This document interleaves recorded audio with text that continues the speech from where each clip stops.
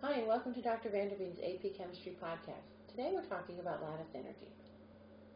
Now, the objectives for this podcast are to define lattice energy, which may be a new concept for many of you, and to relate trends in lattice energy to the ions present in the compound. We're doing some practice problems. Essentially, what we're talking about here is the formation of ionic bonds and what causes them to form. And we know that ionic bonds form when electrons are transferred from one substance to another, usually from a metal to a nonmetal. And I've got a typical formation reaction written here. So we take solid sodium, react it with half a mole of chlorine gas to form 1 mole of solid sodium chloride. And we've got the enthalpy of formation here off to the side. And the negative sign is showing us that this is an exothermic process. It's giving off 411 kilojoules of energy for every 1 mole of sodium that reacts completely. So it's highly exothermic. Now let's think about what we know about ion formation. We know that it requires energy to remove an electron from a metal atom. We call this ionization energy. Right? So for 1 mole of sodium atoms to form 1 mole of sodium ions and an electron, this requires 495 kilojoules. So delta H here is positive 495.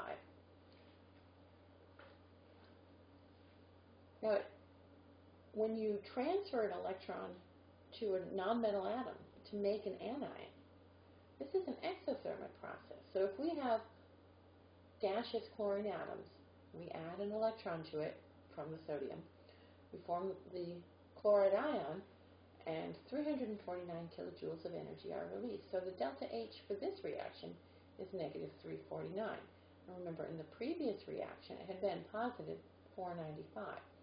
If we look at just the sum of these, it's clear that this is going to be a value greater than 0. Right? So just these two processes together are endothermic.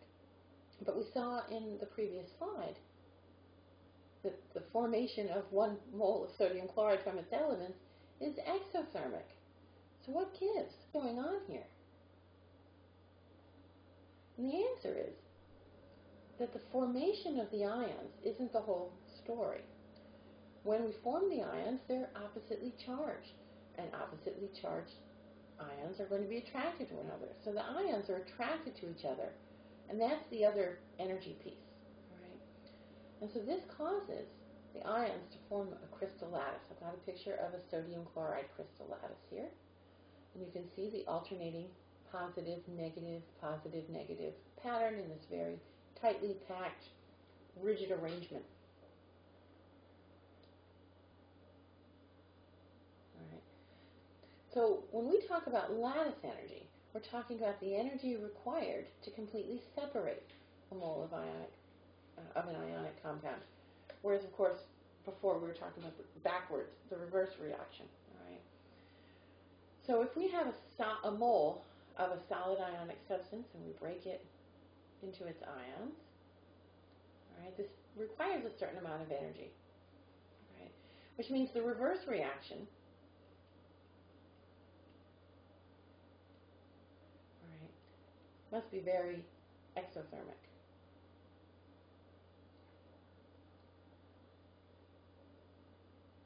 All right, and so that's what drives this along, compensates. Now, the magnitude of the lattice energy depends on 2 things: the charges of the ions and the radius of the ions present in the bond. There's even an equation that relates these. So we know that as the charge increases, if you look here, as Q1 and Q2 get bigger, E is going to get bigger. But as the distance between the ions gets bigger, the energy is going to decrease. And that all came from that simple equation. Or it's actually, I guess, more proportionality at this point. What I want you to pull out of this, the take-home message here, is that lattice energy increases as ion charge increases. And lattice energy increases as the ionic radii decrease. Right? So small ions are going to have a higher lattice energy.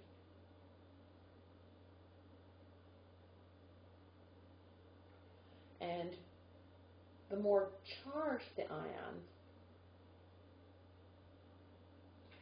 right, the higher charges you have, the higher lattice energy you will see. And this is really what I want you to focus on, not so much the math, but these relationships. You need to know them. And these are the kinds of questions you should be able to do. So let's look at a practice problem. It says, which of the following isoelectronic ionic substances would you expect to have the greater lattice energy? Potassium fluoride, calcium oxide, or scandium nitride? Justify your answer. Well, let's start by looking at the charges. We have Kf, CaO, and SCN. Well, potassium is a group 1 metal. It should have a charge of +1.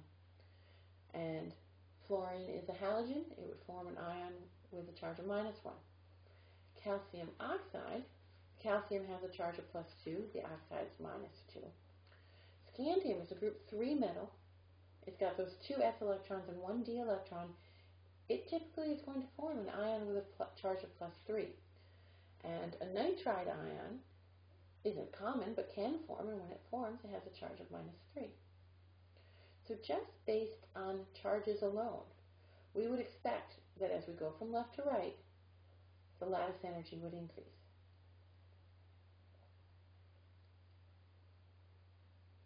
All right, so the answer would be SCN has the largest lattice energy.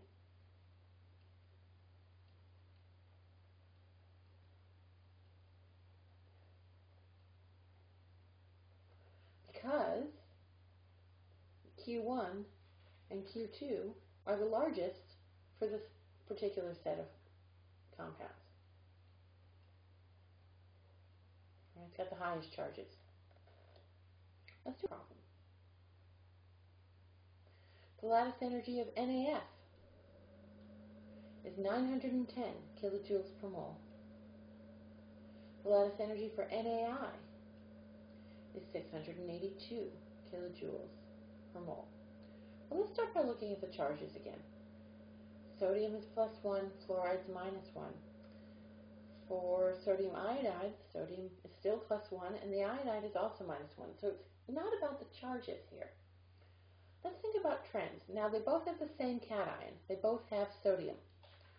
So that's not going to be what causes this big difference. It must be something about the anions.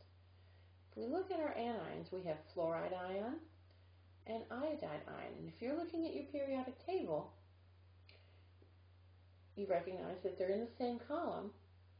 And as you go down a column, ionic radius increases. In other words, the iodide ion has a much larger radius than the fluoride ion. And we know that the lattice energy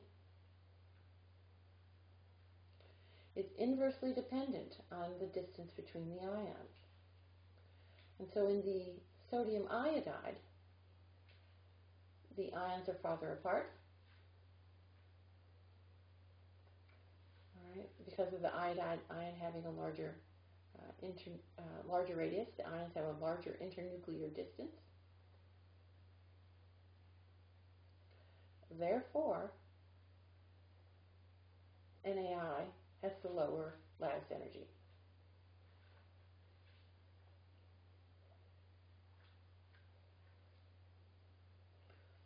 See you next time.